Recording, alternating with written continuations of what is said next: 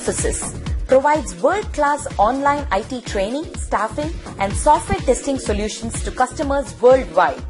H2K Infosys, how we are different from our competitors.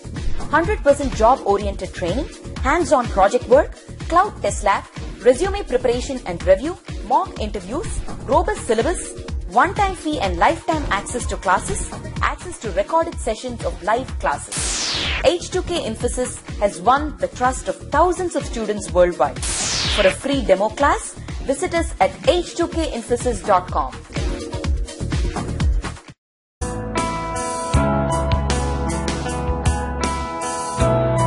From my mapper, and it will generate the key value pairs in some other form. So some collection of values have been happening for each of the key. So my club key is having or is collecting all the keys of it. So maybe mapper 1 is throwing three key value pairs such as club, 1, club, 1 and club, 1, and mapper 2 is generating 4 key value pairs for club key. That means club, 1, club, 1, club, 1, club, 1, and the same way happens it for mapper 3 and mapper 4. And after all these outputs have been generated, shuffle and sort phase, which is an inbuilt phase, or even we can have some control on it as well. But if you take the inbuilt form itself, the output would be in the form of key value pair again, which will be in the form of club, 1, 1, 1, 1, 1, which is repeated 13 times because my input is having 13 cards for club, right? So after this is finished, my reducer will give the output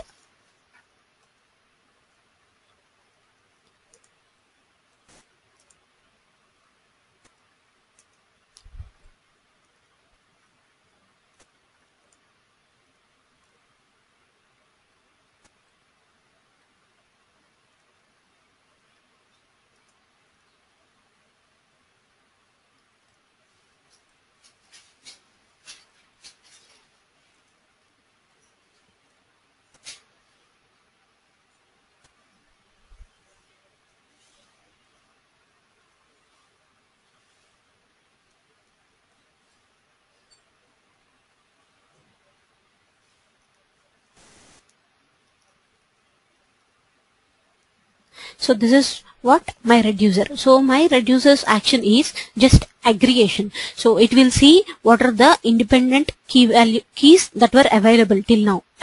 So there were 4 keys finally that was submitted to reducer. So it will see the key and then it will think of all the values that were available for it. So it will see like there were 13 ones that were available. So finally it will aggregate all these ones and it will generate as club, 13, spade, 13, heart, 13 and diamond, 13. But what happens with this shuffle and sort, how it is going to produce all these outputs, and what if the case I'm having more than one reducer, and all those things we will discuss. Okay, but right now just understand the straightforward and the simpler way. So anyone has any questions on this, or can I go ahead?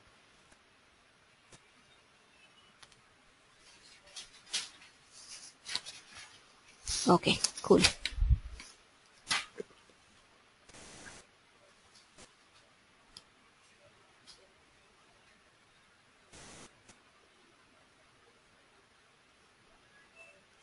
Okay, so if you see my reduce here, it is having the key, the same list of K2 here that is given to K2 here as well, but here it is having the list of all values that is related to that particular K2 key.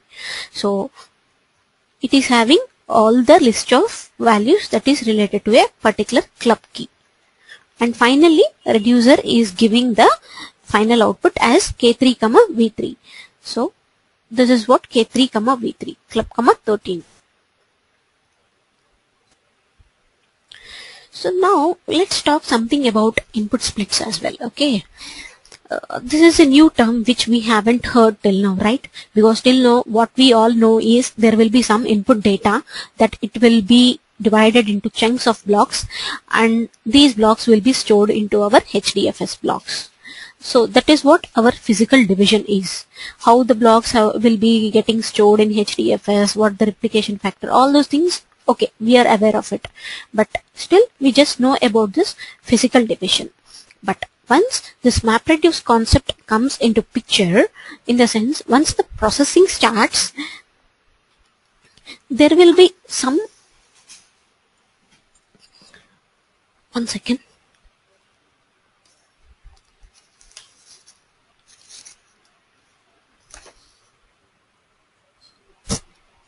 Okay, sorry.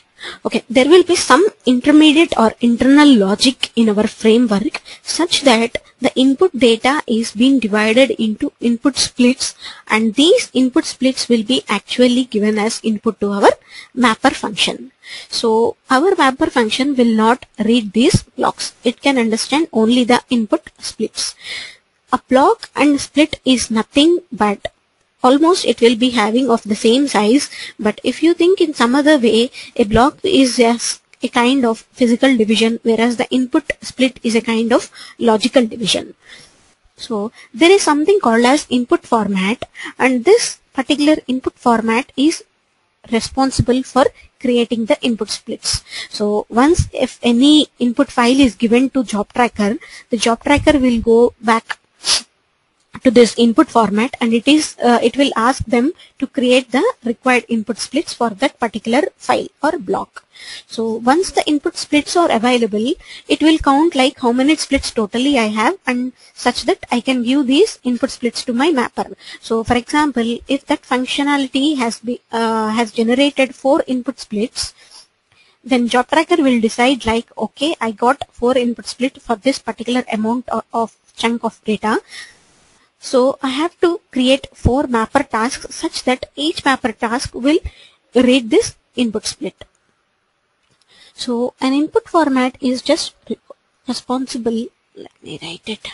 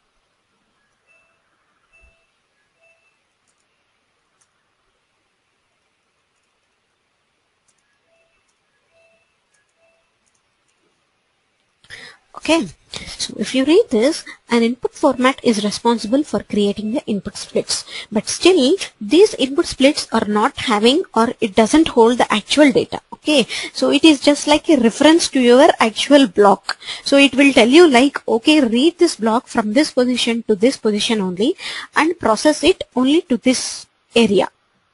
And then the next mapper task will read from the next position to until some other next position. It doesn't go with block by block, but still the framework or the input format will try its best such that the whole 64 MB of block will come under a single split. So it will try its best to make that input split as best as possible such that the block size and the input size will be almost same. It will hold almost same. So if you see this diagram, you will understand much more clearer. So there is some record or some text of a line that is given in my input file. So if you consider this, I am having block boundaries till here.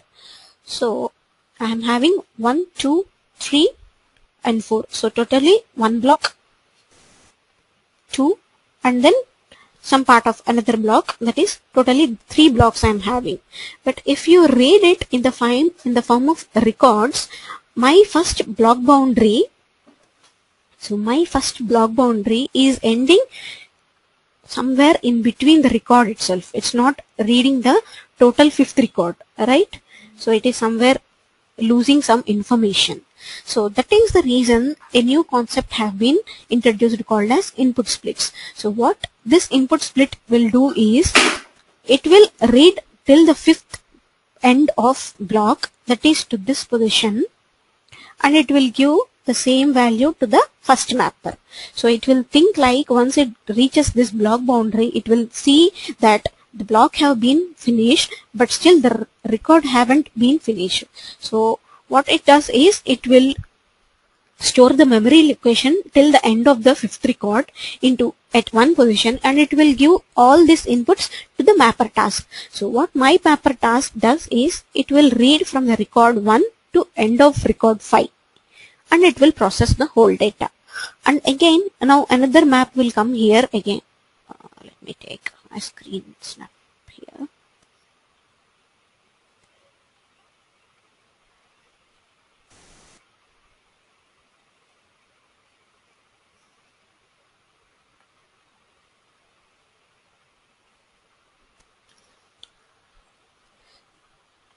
So from here to here, my mapper 1 executes.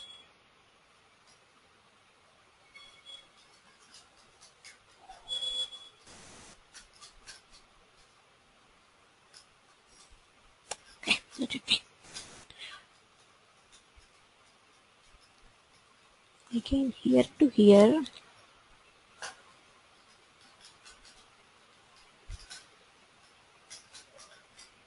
mapper 2 executes.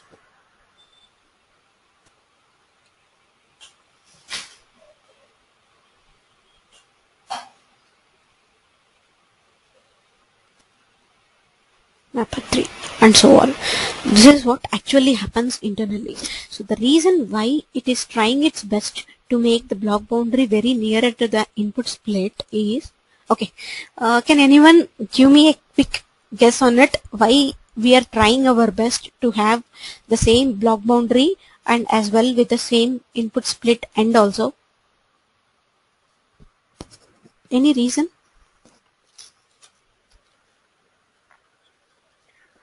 Is it because to minimize transfer of data between nodes? Perfect, exactly. For the remaining records? Right. You are perfect, yeah.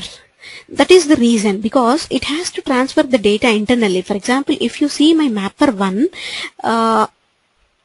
this whole block boundary, the first block boundary, will stay on one machine itself. That is not divided into different machines, right? So the whole block will be divided into single machine 1 only. So what this map task will try is, or what our framework will try our best is, it will see that there is no maximum of data transfer between machines. So it will try its best to make the block size as 64 MB, and the whole 64 MB will be going into one single map itself. But if any case if that is not possible, there is no other option. It has to move the data. So some data movement will be there definitely internally. So what happens is,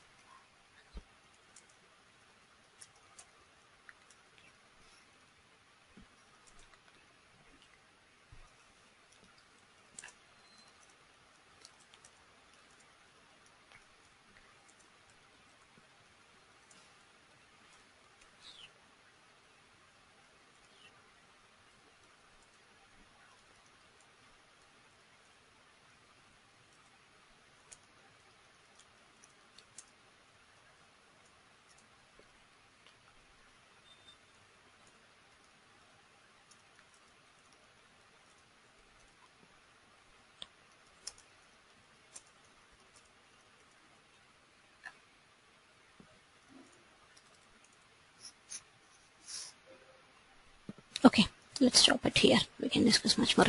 Okay, once the split is calculated, the client sends to the job tracker, and using this storage locations, the job tracker will assign the map tasks to run it in the corresponding task trackers. So that is what actually happens. So if I take a new program or maybe some other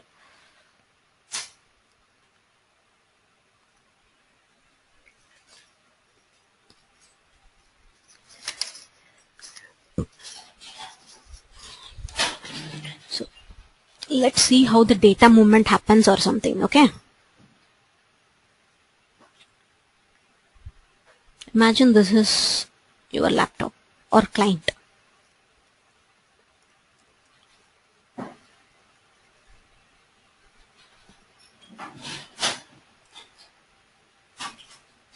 Okay, now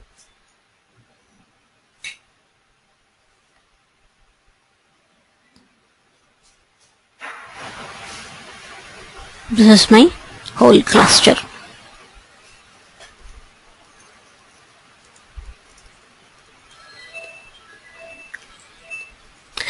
On your laptop, you will write a program, right? So you have some program with you.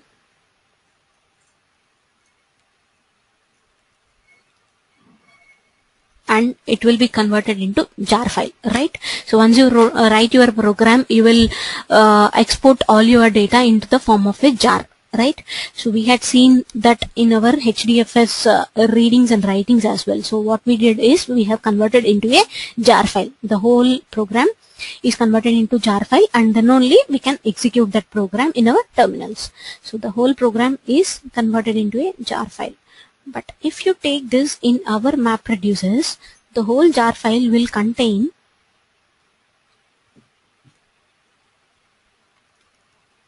there is some mapper class and there is some reducer class, and again to run this there will be one more main class.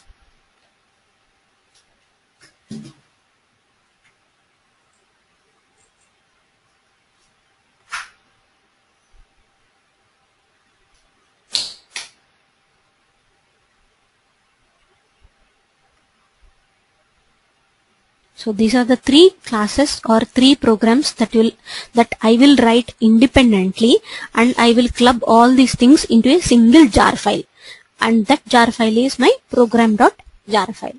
Now I will give this program.jar file as an input to my job tracker, right? Because job tracker is the guy, or he is the master who will process all the jar files, right?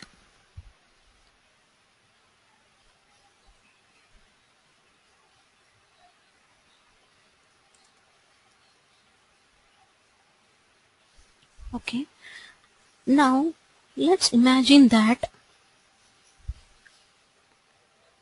I have 3 data nodes in my cluster.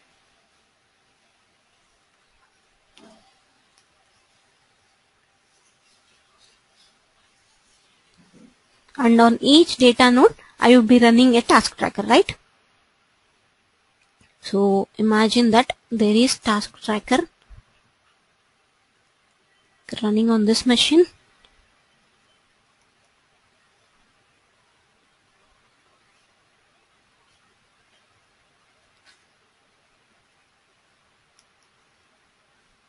What is this, man?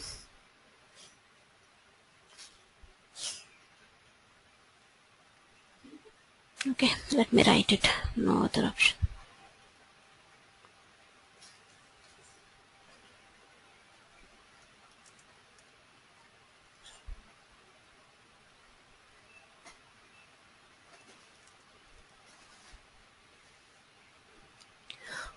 Now each machine along it has some data as well, because the data node will contain, each machine will contain a data node and also a task tracker, right? So the data node will hold the actual data as well. So imagine that this is my actual data.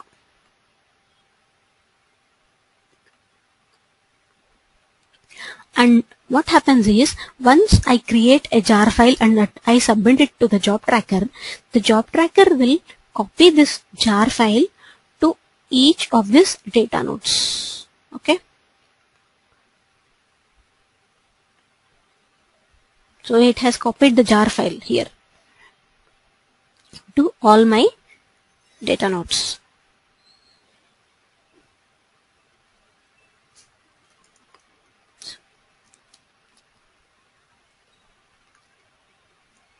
Okay, so also think that this is also a jar file and this is also a jar file.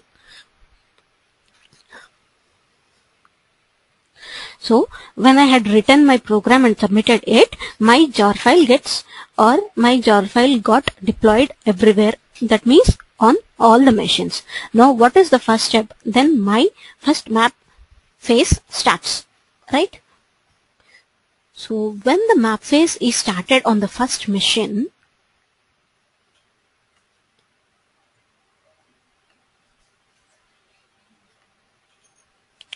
when the map phase got started working on this particular jar file, from this jar file it will only pull the contents of my mapper itself.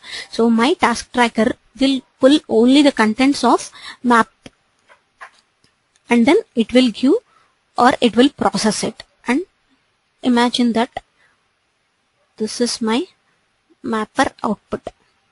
Let me give some other. So imagine that this is my mapper output. Now again, the same another part of the program has been working on this particular data, and it has pulled the same jar file from here for the map phase to run, and it will generate another output. So if you compare it with our cards example, here it will create where is it? Right. So on my first flapper, these are the outputs: club 1, heart 1, spade 1, again club 1, diamond 1. So this is my output: club 1, heart 1, spade 1, club 1. And again on the second machine, this is my output, map output: spade 1, diamond 1, club 1, club 1, club 1. So this is again my mapper output. And same thing again happens here. So now all these will be sent to, every task tracker will give a heartbeat to job tracker saying that, okay, my map tasks have been finished and we can proceed with the next one. So job tracker will see that every machine have been processed their own map tasks that were assigned to their task tracker, and once it gets all the acknowledgements from the task tracker, it will say to execute the mapper phase as well. But internally, and the inbuilt our structure, what happens is, first the job tracker will decide like on which machine my reducer has to run, because it is having 3 machines that were running right now. But still the reducer cannot run on all the 3 machines because the reducer itself is the aggregation of all the 3 machines output, right? So it can run only on 1 machine. Now once it gets the acknowledgement, job tracker will decide and it will say like on which machine my reducer has to run. So suppose let's imagine like job tracker has decided to take machine 2 as a reducer machine. So it is it has passed a command stating, okay, run the reducer step on machine 2. So it will pass that command to this task tracker. And now once that command is passed, what happens is the mapper output of each of the machine will be copied into this machine. So all these 3 outputs. So this is actually my intermediate data, right? So the intermediate data have been moved into this particular machine 2, and once the reducer phase is done, it will generate the final output, which is the required one for the client. So this is the final output which is required for the client, right?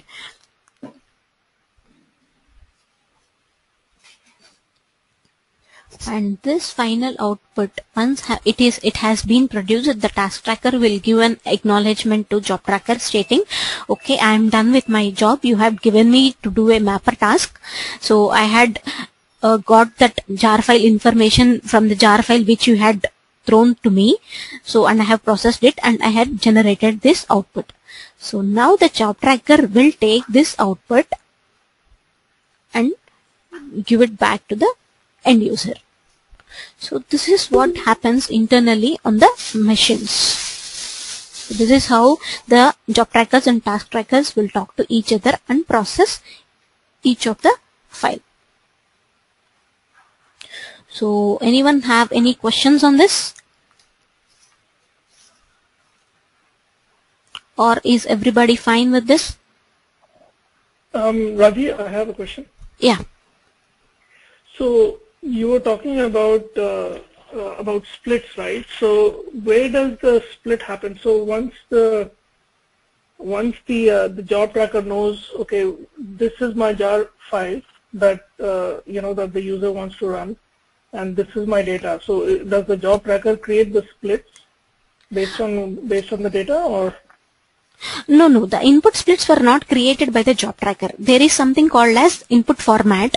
So it will generate the actual input splits. But this job tracker will read those input splits only. It doesn't read the blocks. Job tracker will or can understand only the input splits. So there is something called as input format where it will generate the input splits for each of the blocks. So input format is part of the mapper. It is part of our framework. Okay, so it happens when you run the mapper class, or? No, before my jar file is given to my job tracker, all this will happen behind. So once the job, okay, fine. Akshay, you are not able to hear my voice or anything else?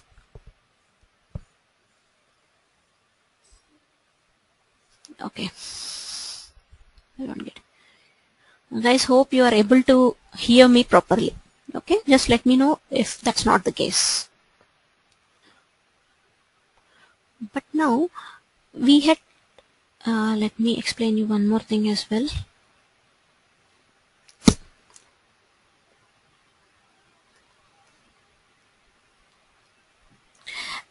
Initially, when you remember, during the introduction of our big data, we have discussed about one topic called as data locality, right? So can anyone give me or throw me a light on what is data locality? Hopefully everyone has heard this word, but anyone can guess it?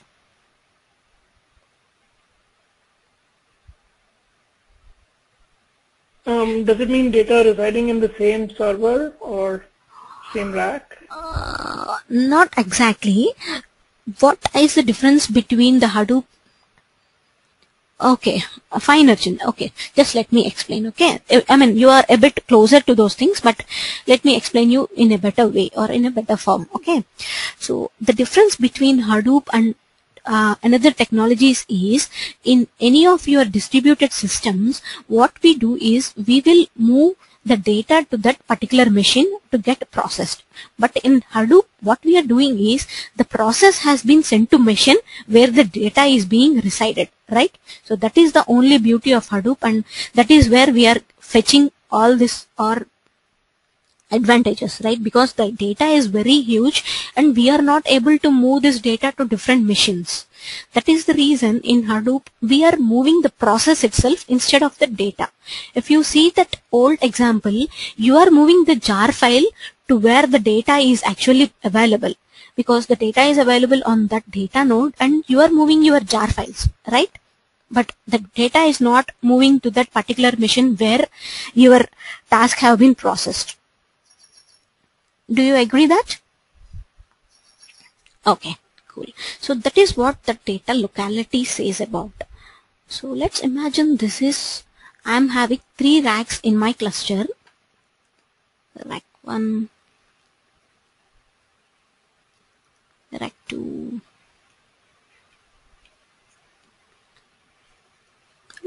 rack 3. And in each of my rack, I will have multiple machines, right? Everyone agrees with me, right? Don't give a shock like, what is this?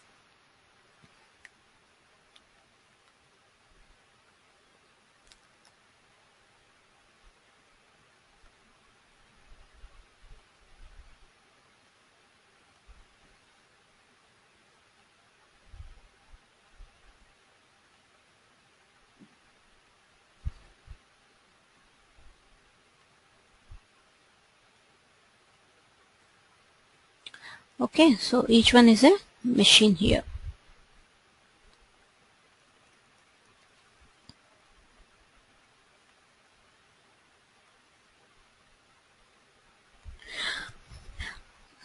Okay.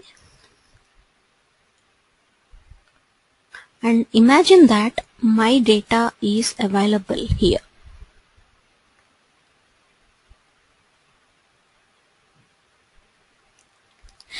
So first job tracker will see that, okay, machine 1 is holding this particular data where I need to run this process. So job tracker will try its best to move its map task to where the data is available. So it will try to run my map task here itself. On this machine itself, it will try to run my map task because my data is available on this machine.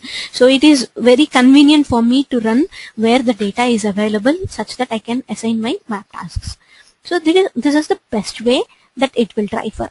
But if that is not the case, and imagine that I'm having the data on this machine, but still all the maps or all the task trackers that were running on this machine were totally busy and they were not able to take a new jar program, right? Okay, everything is doing their job and none of the task tracker is ready to accept it. In that case, it will try its best to assign a task tracker to run on this data on the same rack. So it will try to see that if any task tracker is available on the same rack such that it can run on this data. So if it thinks like, okay, this particular task tracker on machine 3 of rack 2 is free and it is able to process this data, it will just copy this data to this machine and it will assign this map task to run it. And in the worst case, the data is available here and all the machines on this rack itself were busy. In the sense, all the task trackers were running completely busy on this rack 3. Then the only case it can do is it can assign a task tracker that is running on another rack.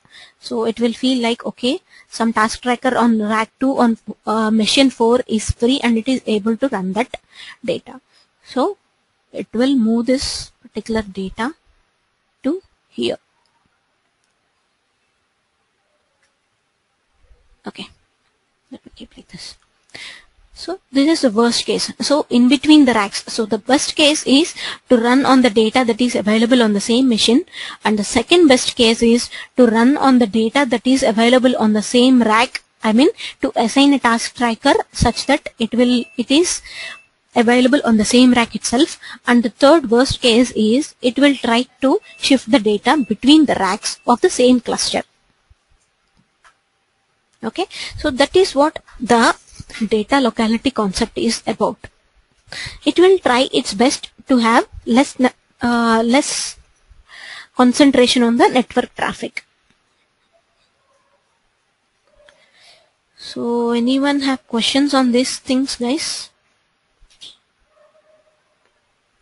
Just let me know. We will try to wind it up for today and we can discuss much more. Probably we can take one example to do tomorrow and we can see a hands-on on that.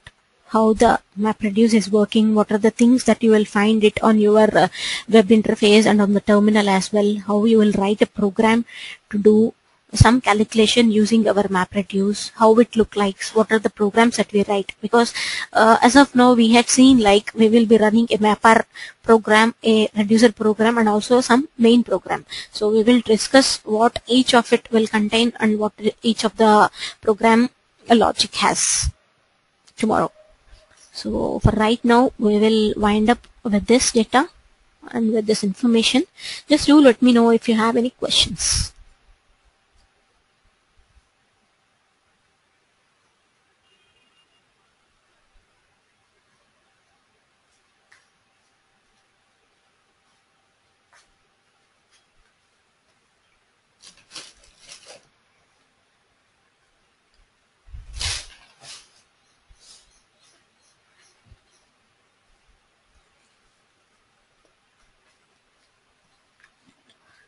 Okay, fine guys.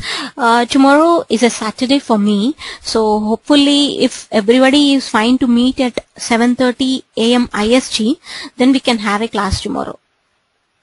So guys, is it okay for you? 7:30 a.m. IST. So probably I think it would be 10 p.m. for you. Yes. Yes, Arjun. So is it fine with everyone? So can we go ahead with tomorrow's class? Sure. Okay. Thank you all. Thank you for joining.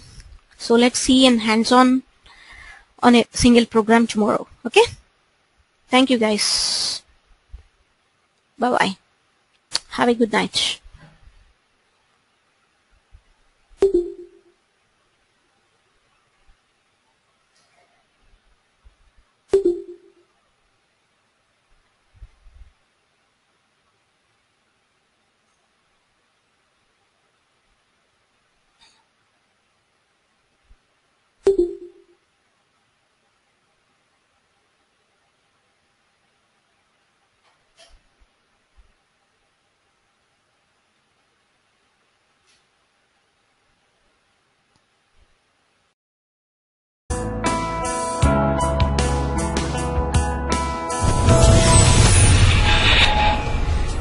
H2K Infosys provides world-class online IT training, staffing, and software testing solutions to customers worldwide. H2K Infosys, how we are different from our competitors. 100% job-oriented training, hands-on project work, cloud test lab, resume preparation and review, mock interviews, robust syllabus, one-time fee and lifetime access to classes, access to recorded sessions of live classes.